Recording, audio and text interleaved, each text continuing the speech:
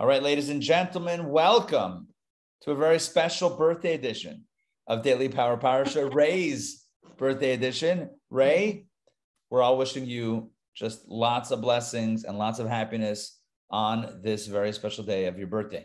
Okay, Torah portion this week is Chukat. Sorry, that was last week. That was so last week. Torah portion this week is Balak. What is Balak? Balak is the name of the fellow who was the king of Moab at the time. And at this point in the Jewish journey, the Jewish people are making their approach to the land of Israel. They have taken out some nations that started waging war against them, and they've been very successful. And so now Moab is, the nation is terrified. The king is leading the terror, by the way. Not a good move for a leader to instill fear in the people. I guess could be a strategy, but not from a Jewish perspective. That's not what a leader is supposed to do. A leader is supposed to lead, not to sow fear. And yet Balak does exactly that.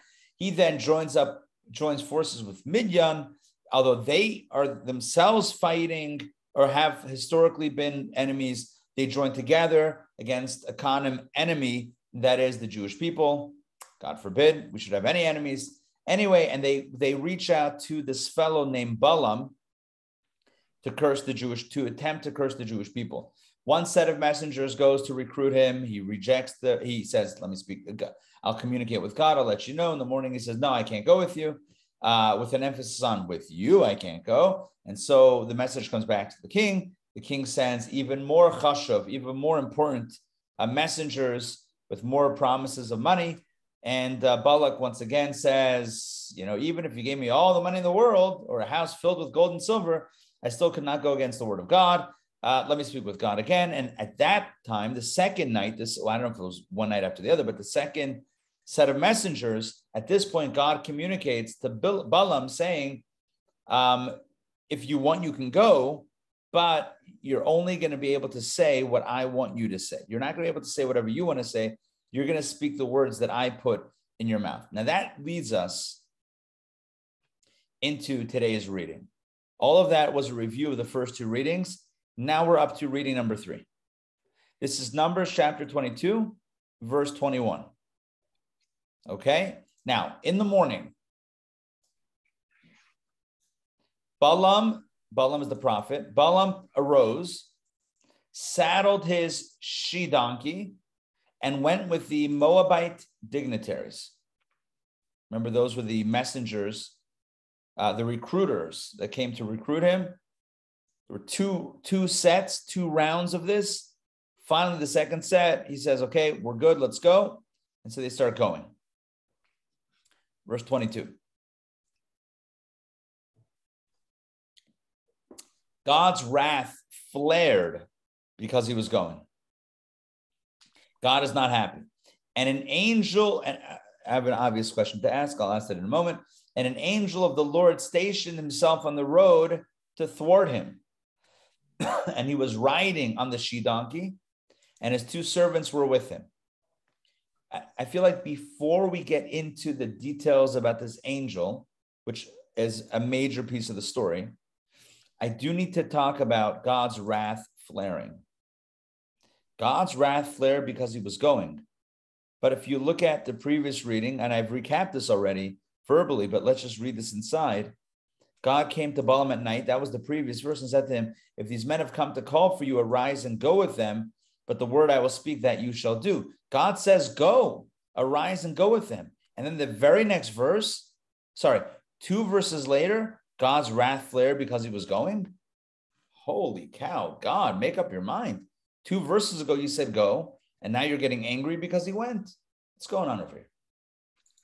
In fact, if you look at the narrative, you find that God's position seems to have changed multiple times. Initially, when the first set of messengers came to recruit him, and Balaam communicated with God, God initially said, do not go. The second round, God says, you can go. And then when he goes, God gets angry. So it's a no, a yes, and a no. What's going on over here? Is God changing his mind? Is God being wishy-washy? No, you can't go. Okay, you can go. How dare you go? Is that what's going on here? Doesn't make sense. Many commentaries have said many things about this. I personally love what Jonathan Sacks, Rabbi, the late, great Rabbi Lord Jonathan Sacks, writes about this. He says, God never changed his mind. He said no, and God's no is a no. How many times do you have to ask God? He asked God, can I go? And God says no. Or he says, should I go? No. You ask again, God says, do whatever you want. That doesn't mean go. It means do whatever you want. Sure, go. That's not a yes. There's a difference between yes and if you want, go ahead. Yes means God is saying it's a good thing. God already said, no, it's not a good thing. Now, the human being, in this case, Balaam, the person comes back to God and says, but I really, really, really want to go. At that point, God says, I've given you free choice. Go. You with me on this? When God says go the second time, it's not God saying, I'd like you to go. God is saying, if you're going to go, go. If you want to go, then go, knock yourself out. That's not God saying yes. It's God not forcing the no. It's God basically saying, I've given you free choice. Now, when Balaam actually goes ahead with his plan and actually heads out on the journey, God's upset. But didn't God say go? He didn't say go. He said, fine, if you want, go, but I don't want you to go. You with me on this? So God's position, and I think it's a beautiful, elegant, and also very powerful way of understanding the narrative. Again, to summarize it, God did not change his mind. From the beginning until the end, God said no. We just read a verse at the end of the second reading that says that God says go. It was still a no. And what he says, don't go. But if you really want to go, go. That's not a yes. That's a do whatever you want. That's a I've given you free choice. I'm not going to stand in the way. It's like a parent tells the kid, you're not going to do what I tell you anyway. So just go and do what you want to do. Yeah. That doesn't mean the parent is saying, yes, I love this. Exactly. That does not constitute consent. That's not, I approve of this message. That's not that. That's, I disapprove of this message, but go ahead because I've given you free choice because you're your own person, whatever it is, right? That's not a stamp of approval. That's a whatever. Now, when, in this case, when Balaam actually then the next morning actually gets on his donkey and starts riding out, God's like, are you kidding me? I told you no. That yes wasn't a real yes. That was like, whatever. That wasn't a real yes. Now that you did it, now I'm upset. Not that God actually gets upset. That's a human emotion. But anyway, God decides to set the stage for ultimately Balaam's humiliation. There's one thing that evokes humbling, and that is trying to go against God, right? If there's one thing that we know doesn't usually end well, certainly biblically, it's like somebody says, I'm going to outsmart God, right? Balaam is trying to outsmart God. God said no, then he got like a shaky yes, and now he's like, well, let me go. God is basically going to teach him a lesson, illustrating and emphasizing that God is still in control, despite what Balaam would love to believe. So buckle up for the next part of the journey. This ride is about to get bumpy. And when I say that, I mean literally, because the donkey gets a little bit bumpy on the ride. All right, here we go. Let's jump right in. So again, what's important to know is Balaam and the she-donkey. Those are the main characters right now of this little mini soap saga. Okay, so God's wrath, back in verse 22. God's wrath flared because he was going. Because why did you go? I said, sure, whatever, but that wasn't a yes.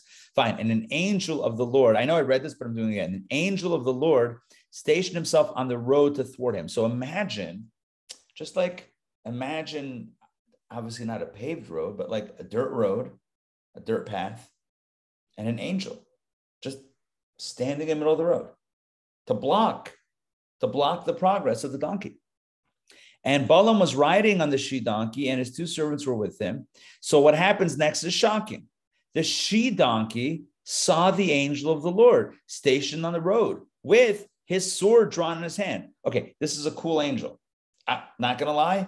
Angels can come in many forms. In this case, the angel came as someone with a sword. That's kind of, I don't know, it's like epic, at least in this context. So the she-donkey turned aside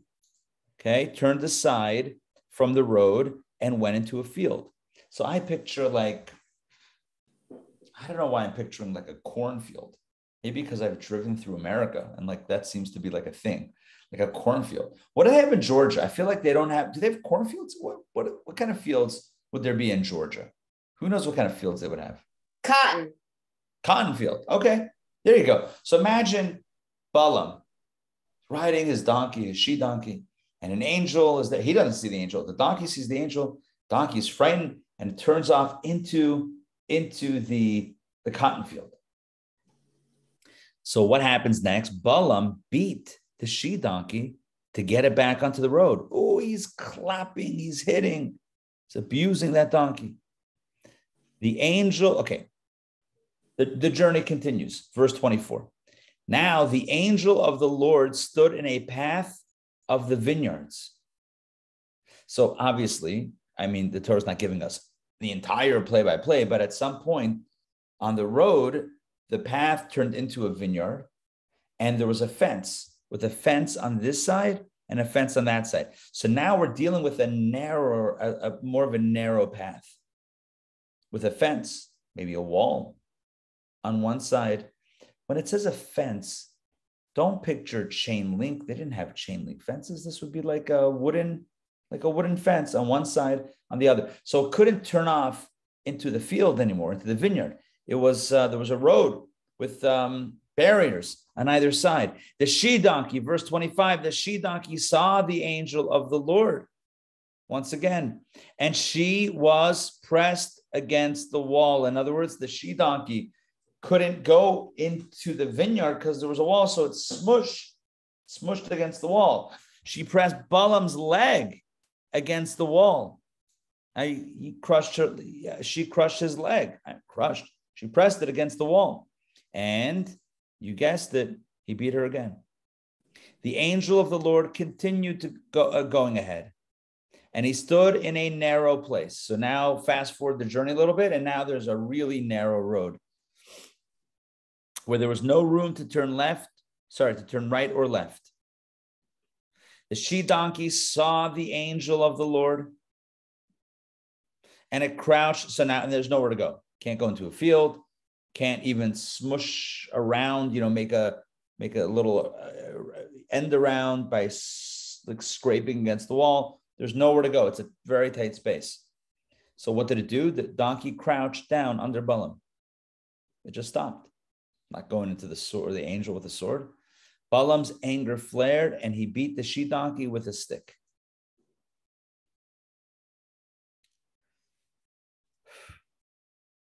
Interesting. I feel bad for the donkey. Yeah. I feel the same exact way. In fact, the donkey is going to have something to say about this, literally. But what I also just noticed, it only mentions stick the third time. The first two times it says Balaam beat the she-donkey, and it doesn't say how, or it doesn't say with a stick. Second time also he beat her again. And the third time it used the word b'makel, which means a stick or a staff. Interesting. I am sure it's not even a question in my mind that the commentaries deal with that. And I'm sure that wrinkle, only the third time it talks to stick, opens up like a whole piece of the narrative, which I'm not familiar with, or which I don't remember. So just putting that out there. So now he beats her 3 times. First time when she took a detour into a field, the second time when she squished against the wall, and the third time when she stopped in the middle of the road and would not go further. At this point, the Lord opened the mouth of the she-donkey. And she said to Balaam, "What have I done to you that you have struck me these 3 times?" It's like, what are you doing? What's with the hitting? What's with the violence? Balaam said to the she-donkey. Now, I love how he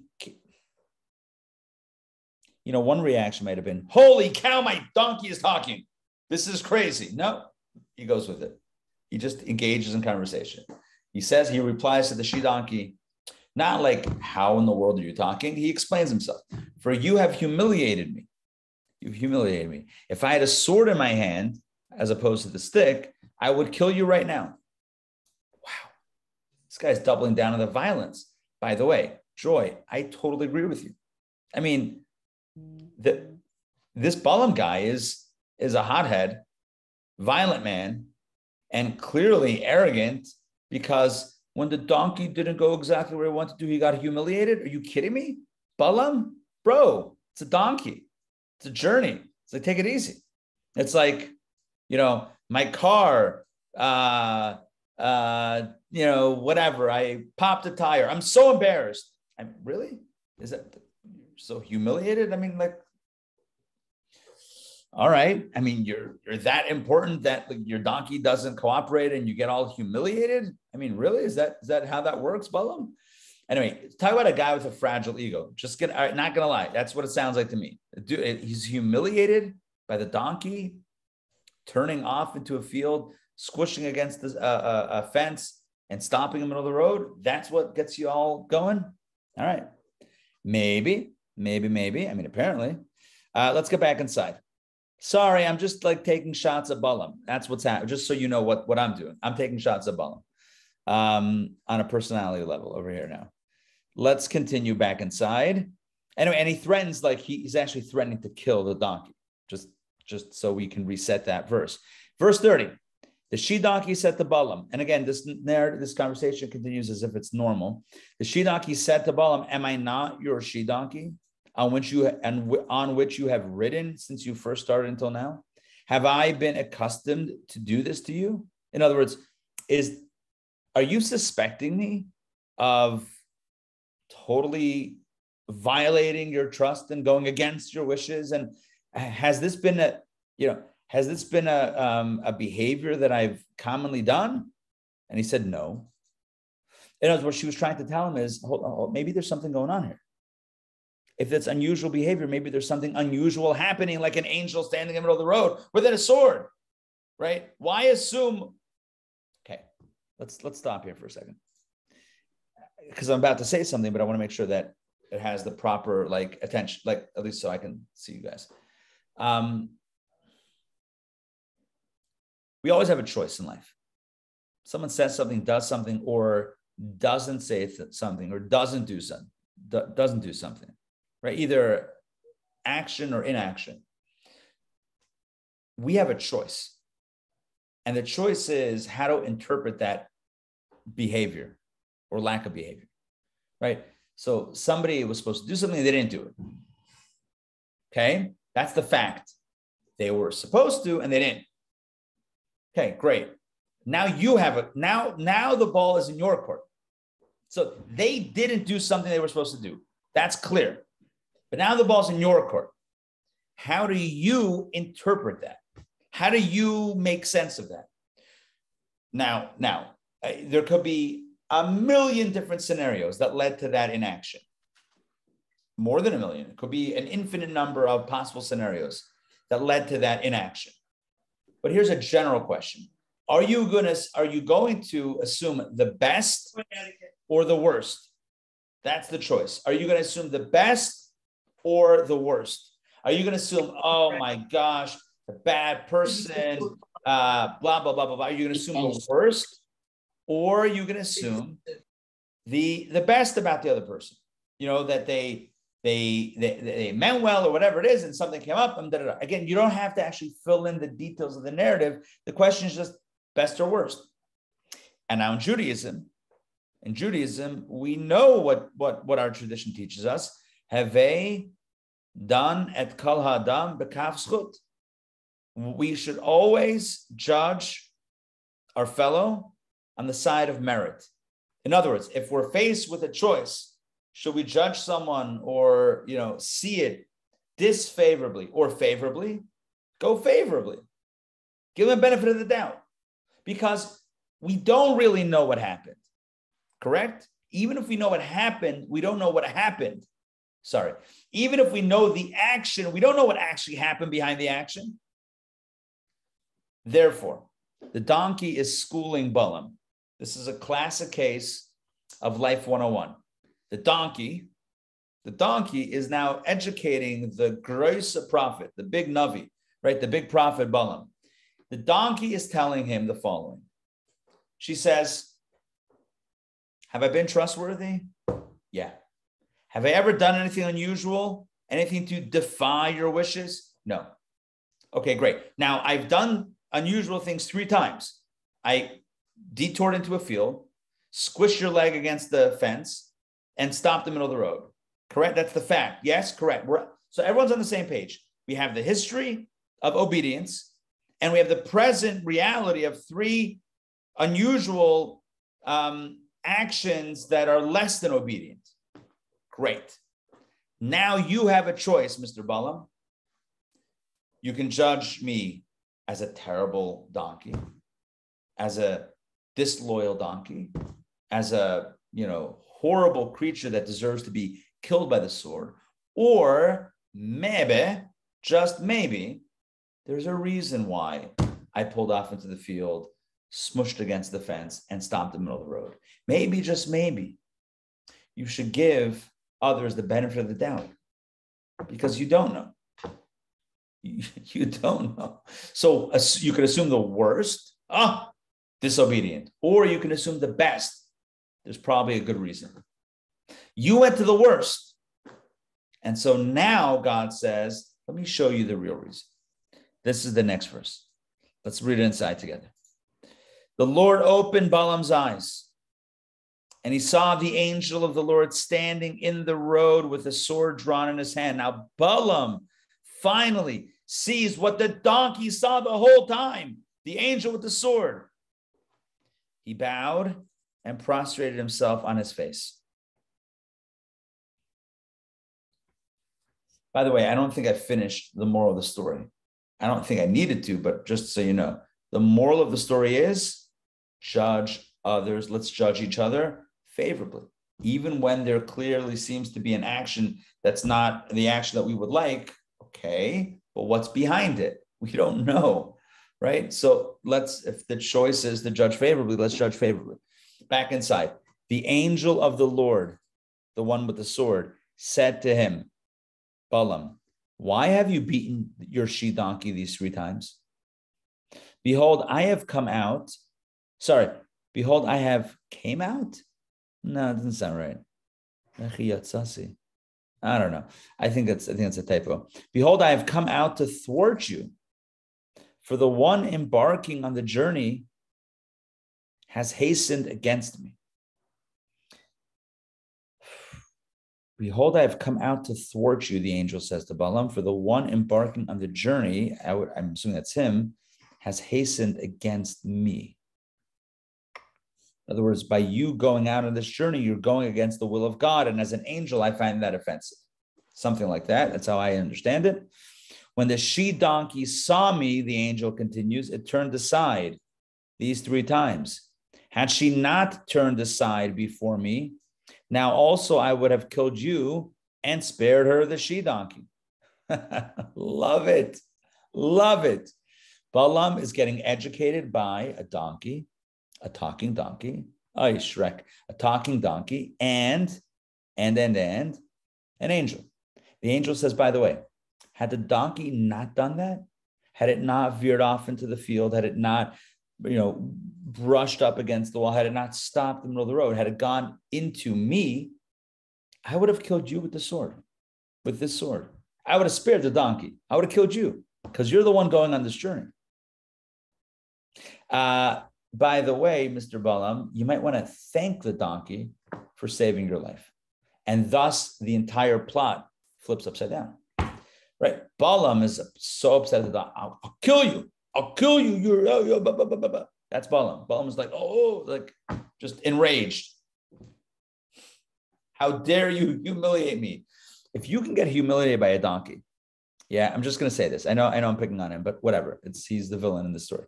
If you can get humiliated by a donkey, that's got to be, you just got to recalibrate. That's got to be a sign to recalibrate. That should not get you going to that extent. Anyway, the point of the angel is, don't be upset at the donkey. Don't threaten the donkey. Your life was in danger. Your life was in danger. And she saved it. So you might want to, take her out to dinner, give her some good, whatever, donkey food to thank her for that. All right, back inside. Balaam said to the angel of the Lord, I have sinned. At least he admits to it. Chatasi, I've sinned. It's not bad. For I did not know that you were standing on the road before me. And I love this line that we just read. I have sinned, for I did not know. The question that the commentators ask is, hold on, if he really didn't know, then why is it a sin? He should have said, I made a mistake. I did not know. He said, I've sinned, for I did not know. And the answer is, you know why? You know why it's a sin? Because for him not to know is a sin. He's a prophet. How does he not know that there was an angel? Mr. Spiritual. Oh, I didn't know. Yeah, for you, that's a sin. You're expected to know these things. You're expected to know about the spiritual stuff. All right, now he gets to his question. Now, if it displeases you, he says to the angel, I will return. In other words, let me know if I should turn back. The angel of the Lord said to Balaam, go with these men, but the word I will speak to you, that you shall speak. Here it sounds like he's being told specifically to go. But again, you could also understand it as once you headed out and made that choice to go, I'm not going to stop you from going. I'll let you decide how to continue your action with your free choice. But you will know one thing, that I will, whatever I tell you to say, you're going to say. So Balaam went with Balak's dignitaries. The prophet went with the king of Moab's dignitaries. All right, a few more verses, then we're going to go back to Rashi and a few more lessons. Balak, the king, heard that Balaam, the prophet, was coming. Wow, after all that effort, finally he got his guy. So he went out toward him to the city of Moab, which is on the border of Arnon, at the extreme edge of the border. It's interesting. The city of Moab. What city? Moab was the name of the country. That was the name of the land. Was there also a city called Moab, like New York, New York? Maybe. Like Moab, Moab? It's like, I'm writing a letter to Balak, addressing it to 145 Main Street, Moab, Moab. Anyway, or is it just the city of Moab on the border and it's not specified? Not sure. Anyway, but it's at the border of Arnon. Arnon was the place where that miracle happened, where the Amorites were lying in wait in the cave, and then the mountains got crushed together and they died. The enemy died. Anyway, so this is like, I think it's probably the southern border of Moab, at the extreme edge of the border. So that's where Balak was waiting for Balaam's approach. Balak, the king, said to Balaam, the prophet, I don't know, just people with egos. Did I not send to you to call for you? Why did you not come to me? Am I indeed incapable of honoring you? Basically saying, like, why did it take so long? I called for you a while ago. I sent messengers, and like, what's going on? Why does it take so long? People. Balaam said to Balak, behold, I have come to you. In other words, just live in the present. Do I have any power to say anything? In other words, it's not really my choice how this all plays out. The word that God puts into my mouth, that I will speak.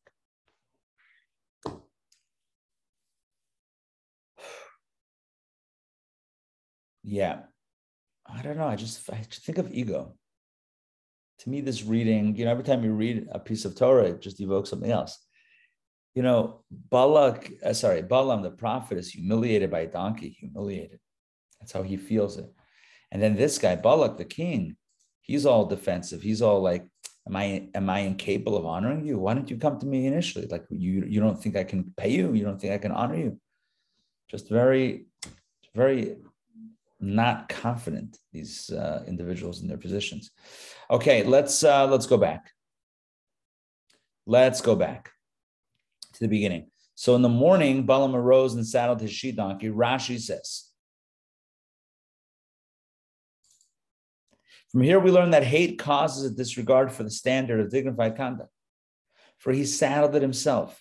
He was so excited to embark on the mission to, God forbid, curse the Jews, that he himself saddled his donkey. He didn't have his assistants. The Holy One, blessed be he, said, wicked one, ugh, you fool, you evil one. Their father, the Jewish patriarch Abraham, has already preceded you. As it says, Abraham arose in the morning and saddled his donkey. That was by the binding of Isaac. That's a guy who was inspired in the morning to get things going in a positive way. And you're just driven by hate, by profit, by money, by fame, by ego. And so you're saddling your own donkey. It's not going to work. He went with the Moabite dignitaries. Rashi clarifies his intent was the same as theirs. And that's, I think, a very important Rashi. It's very subtle, but very important. One might come away from the story thinking that Balaam didn't really hate the Jews. He just wanted a payday. He just wanted money. It's like, I don't know, like a hacker who,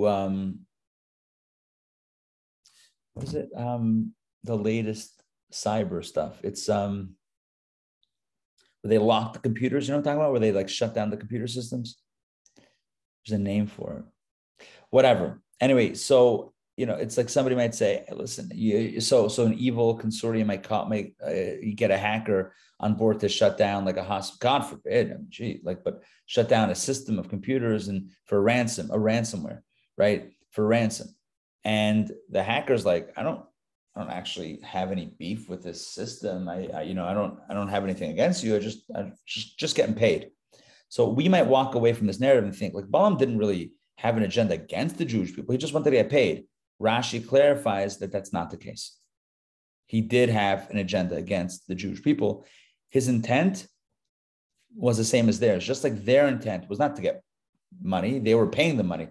Their intent was to curse the Jewish people and bring about the downfall of God forbid of the Jewish people. His intent was the same. Let's continue. God's wrath flared because he was going.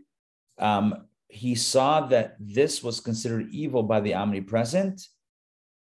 As I mentioned at the beginning of today's conversation, God had said that this wasn't good, yet he longed to go. He wished to go, and God didn't stop him. Well, he toyed with him a little bit with an angel. The angel was there to thwart him. Rashi clarifies it was an angel of mercy. It wasn't an angel of punishment, of comeuppance. It was an angel of mercy. Rachamim, malasha rachamim haya. And he wanted to prevent him from sinning. For should he sin, he would perish. He was actually trying to help Balaam. With two servants, from here we learn that a distinguished person who embarked on a journey should take two people with him to attend him. Wow. Halavai, we should all be so lucky to have two people attending to us in our journeys. Yeah. We take a road trip to Florida. Next thing you know, we have two people assisting somehow. Oh, sorry, can I help you out of your car? Can I help pump the gas at the... Sure. This is weird. But yeah, he had two people, and here we learn a lesson about having people attend to us on our journeys. All right, the she-donkey saw, but Balaam did not see. For God permitted a beast to perceive more than a man. Since man possesses intelligence, he would become insane if he saw demons. I love the implications of this Rashi. Rashi is saying in general, animals have a stronger spiritual perception than human beings. Because if human beings saw all the spiritual stuff, they would go meshuggah. Animals, whatever, I've got hay, right? Animals can handle, it's almost like the less sensitive, not that animals are insensitive, but the less intellectually sensitive a thing is, the more it can behold, the more it can take in, and it'll still be okay. But if we take in too much, it just becomes potentially just devastating and destructive for the human psyche. I love the concept implied here or stated here that animals are seeing things, seeing forces. Kind of cool. Your pet cat, your pet dog, your pet giraffe, whatever it is, your pet donkey, goat, and turtle all might, according to this Rashi, be able to see things that you cannot. We know this with hearing, by the way, right? Dogs have a very strong sense of hearing. They can hear sound waves that we can't hear. Is this correct? I've heard this. Rabbi, yeah. Can you hear me? Yeah, for sure. Yeah, it might be a really strange story, but I'll share it. It's like real short. I won't butcher it like last time. But my puppy, when she was a little girl, so I'd be like, giving her attention, and she would be looking off into the distance at things I felt like she was looking at things around that I couldn't see. I don't know how to explain it. It's weird. It's interesting. That's interesting. Right? Perceiving energies that we can't look. Rashi's. It seems like it's an obvious thing. In fact, what's weird about this Rashi, I'm going to put it up again. And thank you for sharing that story. And it makes sense. But look at this Rashi. It doesn't even have a source at the end of it. Like most Rashis, you see, there's a brackets, Midrash Tanchuma, Bambaraba. Again, it's got the midrashic sources here, almost everywhere. Well, in most places, but this one is just Rashi. I mean, I'm sure he got it from somewhere, but it's kind of like, yeah, obviously, animals have this vision that humans don't have. So it kind of makes sense. The story makes sense that an animal has a perception. Look, I think that even, and I'll stop sharing again, just so I can see everybody, even on a physical level, right? Let's say aside from, clearly Rashi's talking about the spiritual level. Like they can see literally spiritual forces that we cannot see. Because if we would see them, we would go nuts. That's literally what he's saying. We would go, it would be too overwhelming for us to be able to deal with, but animals, they can deal with it. But I think even on a physical level, you can see some manifestation of this. Like I said before, dogs can hear sound frequencies that we can hear. Or for example, like a dog might sense danger, or an animal, whatever, might sense a danger, that is not yet in the awareness, in the orbit of the person. Person might not hear, see, or feel anything, but the dog will be like, something's going on, right? Somebody approaches the front door. Is it the hearing? I don't know what it is, but there's something, there's a perception. And again, that's only physical stuff. Rashi's clearly, it's not even a question. Rashi is talking about the spiritual forces. Again, God permitted, just to reread this, God permitted a beast, meaning an animal, to perceive more than a man. That's it, straight up. Next Rashi. So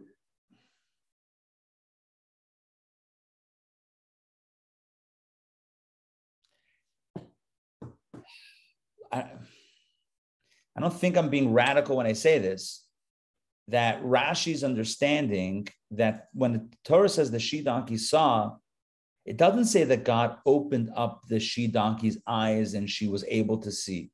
It doesn't say that. It doesn't imply anything out of the ordinary. It says the she-donkey saw the angel. Isn't it? Again, compare that with what it says about Balaam. The Lord opened Balaam's eyes, and then he saw. It doesn't say that with the donkey. It just says the donkey saw. And I think that's, if I were a betting man, I would say that's where Rashi is basing his commentary. The she-donkey saw. No miracle. Yeah, because animals can perceive more than us. There you go. So yeah, she saw the angel.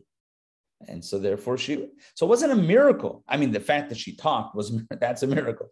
But this part of it, seems normal. Okay, with a sword drawn in his hand, he said, the angel said, this wicked man, Balaam, has forsaken the tools of his own art. For the weapon of the heathen nations is the sword, and he's coming against them with the power of his mouth, which is their specialty. I too will take hold of his art and accost him with his own art.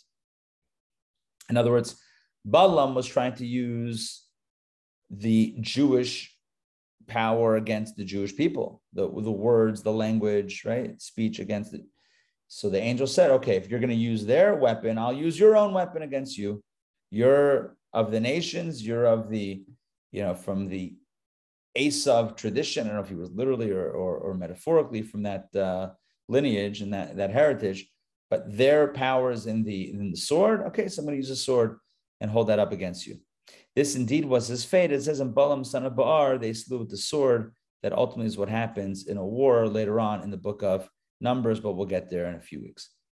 Next, and Sandrine. I got the answer to you. Am I going to remember the answer? Sandrine asked the question yesterday, when will the Torah portions be reconciled? And I believe in Israel. And I believe, and actually now I think that I aspire to bring me back a calendar from Israel. So I'm gonna have to be mindful of that.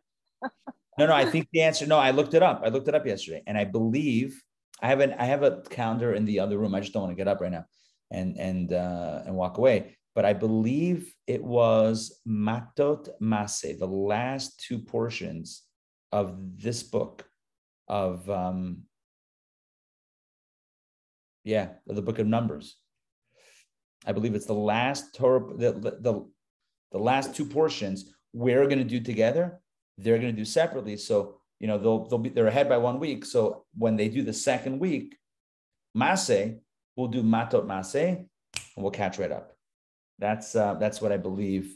That's when I believe it's gonna catch up. But I did also look up. I think there were 4 or 5 opportunities that we could have done double portions and caught up, that we didn't yet take that opportunity until we're going to get to this one. So it's coming up in a few weeks because this is Balak, Pinchas. Is it Matot Maseh? It's only a few weeks. All right. Okay. You know what? By the end, somebody reminds me when we finish reading, I'll run to the other room and bring it back.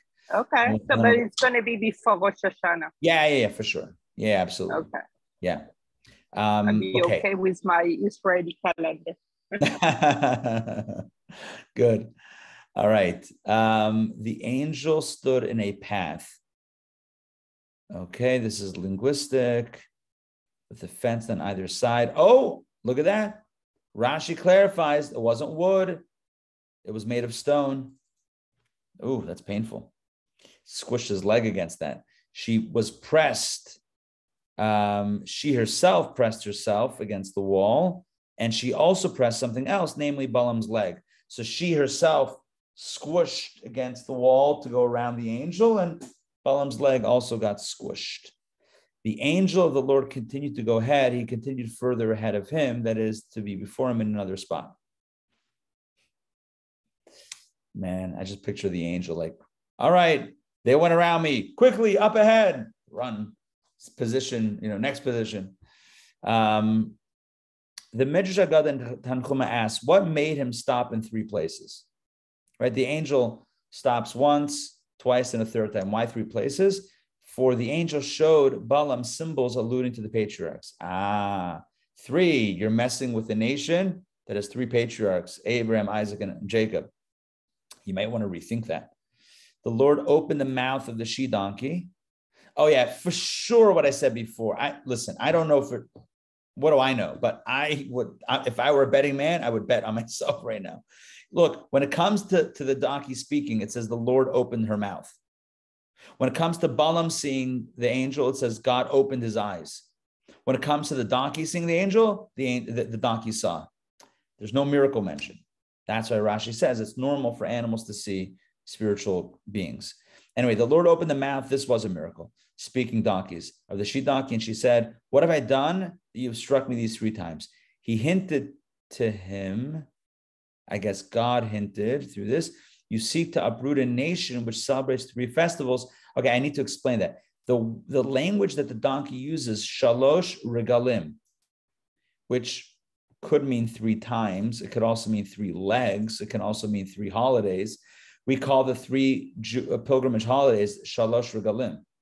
Passover, Shavuot, and Sukkot are the Shalosh Regalim. So again, it's a nod and a wink to the fact that this guy was trying to, God forbid, curse the Jewish people. You're messing with the people that have 3 patriarchs and that have 3 pilgrimage holidays.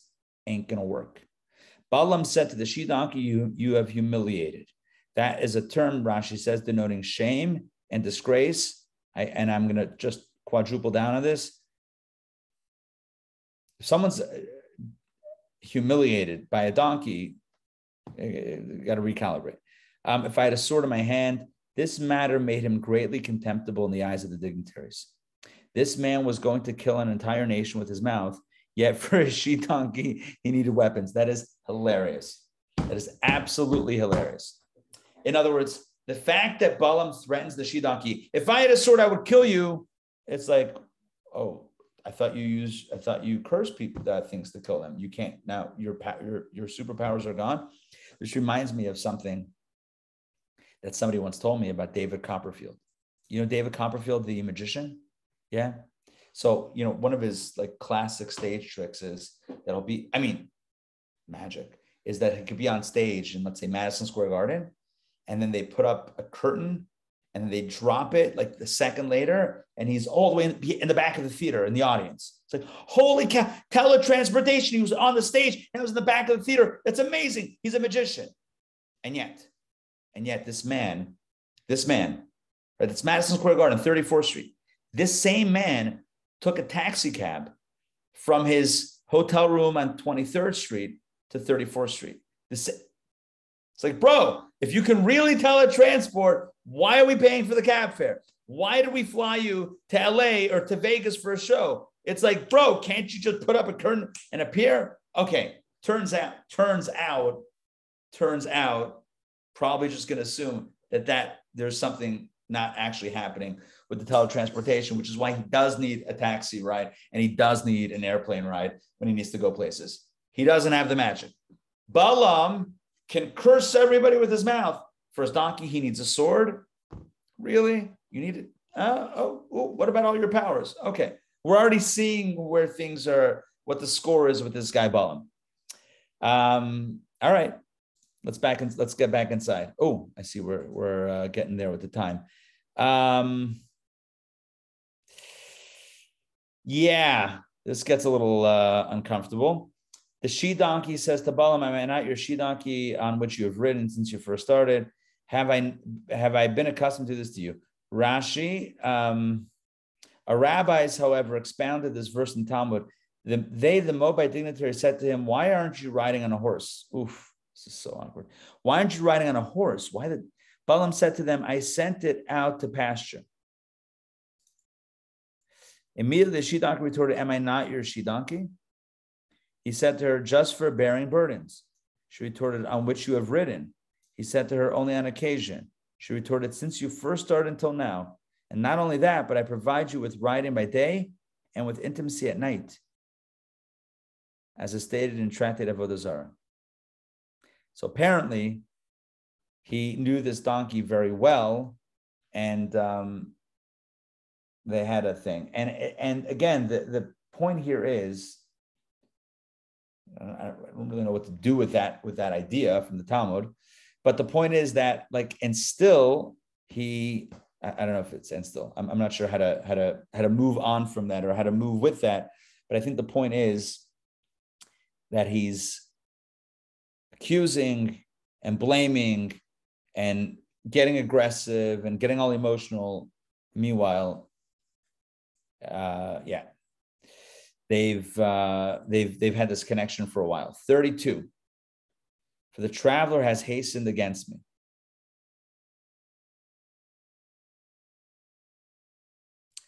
Hold on. I'm going to skip that Rashi. I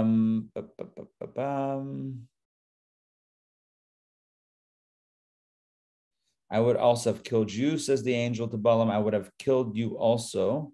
I would also have killed you. Meaning, say, not only would the delay have befallen you through me, but even your death. Aha. Not only would you have been delayed, but I would have actually killed you, says the angel. If you would have come closer to me, Had the donkey not done its thing, I would have not only delayed you, which you were delayed, but I would have actually killed you also, and spared her. But now, since she spoke and rebuked you, and you could not withstand the rebuke, as written, he said, no, therefore I have killed her.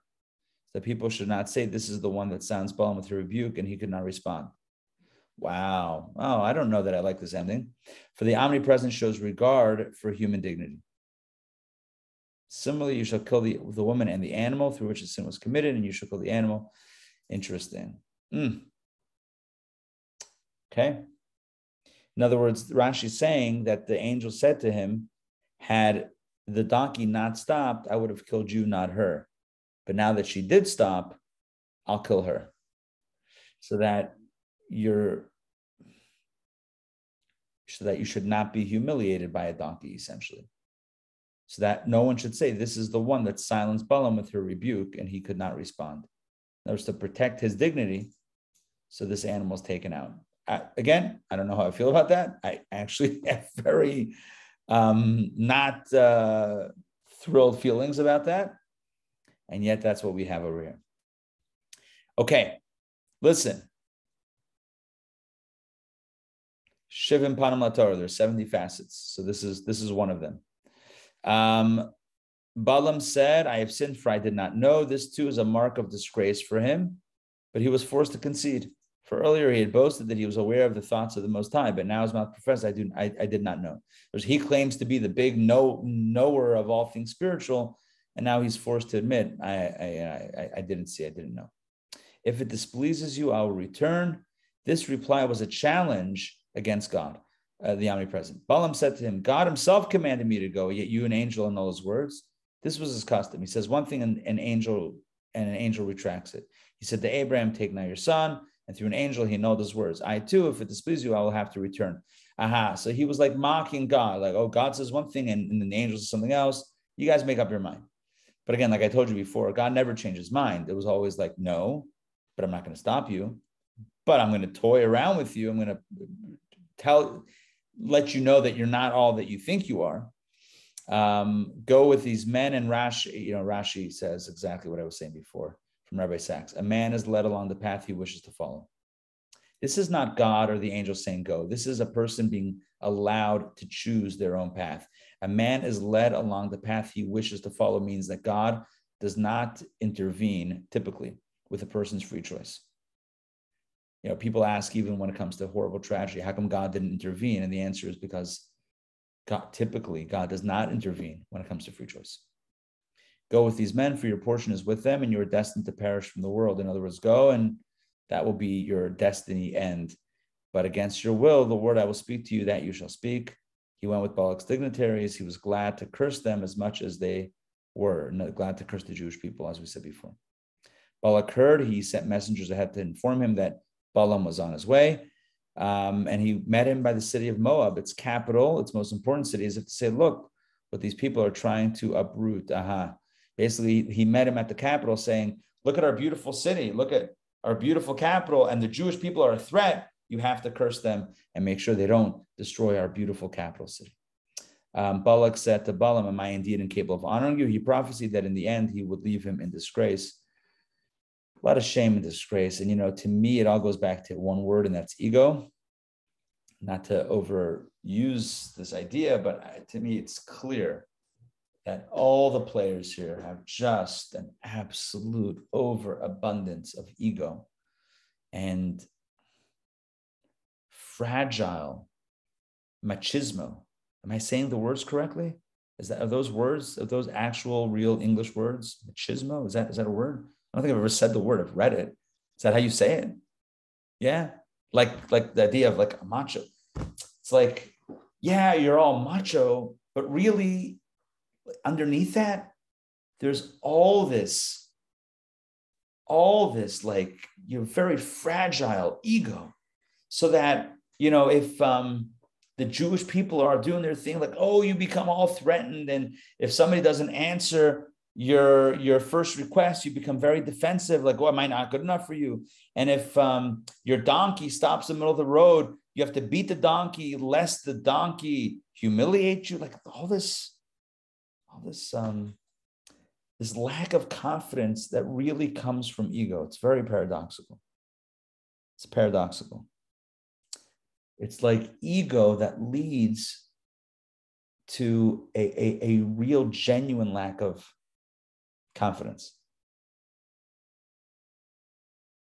Ego should not be confused with confidence. Ego is a person shouting how strong they are. And usually you do that when you don't feel so strong inside.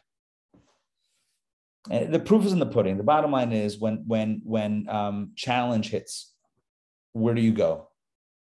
Do you go to a place of ugliness or to a place that's a little bit deeper and stronger? That's the question. You go to a place of ugliness, it's a sign that inside is not so strong. And that's what we see here. Balak, Balaam, cut from the same cloth, essentially. This story is one of those stories that are really just incredible on every level, right? It's funny, it's sad, it's all of the above. When I say funny, I mean talking donkeys is just like, if humor is the colliding of the unexpected with with the scenario, then I think this would be in the running. Hollywood definitely learned from this. Like I said before, Shrek, talking donkeys, and I guess many a Disney movie, right? Everyone talks in Disney movies. I mean, all the animals talk. All right, so that's it for today. What's the moral of the story? The moral of the story is be confident, not from a place of ego, from a place of God confidence or divine ego. And that means God created you. God believes in you. Believe in yourself. You have an neshama. You have a lot to do. Somebody gets in the way. It's their issue. It's not my issue. Somebody doesn't do exactly what we would like. I'm sure they have a good reason. I'm not going to waste my time spinning out of control in my own head. I got my stuff. They have their stuff. I'm going to judge them for the positive, and we're going to roll forward. That's what it really means to be confident. All right. Thank you very much for joining me today. I hope this made sense. Any questions, comments, rebuttals? I'm still upset about the donkey, not going to lie. If anybody finds something about the donkey, why the donkey had to go, I would have loved for that donkey to have been a good reminder to Balaam. Anyway, all right. We'll see y'all. Enjoy. Sarah, Joy, Sandrine, and Ray. Take care. And Ray, happy birthday. Ray. So much love. Ray, happy birthday from all of us, and hope it's a wonderful day. We'll see you soon. I wanted to show you the beautiful landscape where I am to take that class. Oh, wow. Look at that. That's nice. That's nice. That's beautiful. I don't mean to like, that's Florida. I don't mean to like upstage you because I'm not that type of guy. Because my ego is not, but I do also want to show you my gorgeous view in my office. Oh, wait, there's no. Oh, wait, there's some books and some other things. Nice. Where are you, Sandrine? I'm in St. George Island. Okay. Florida, yeah.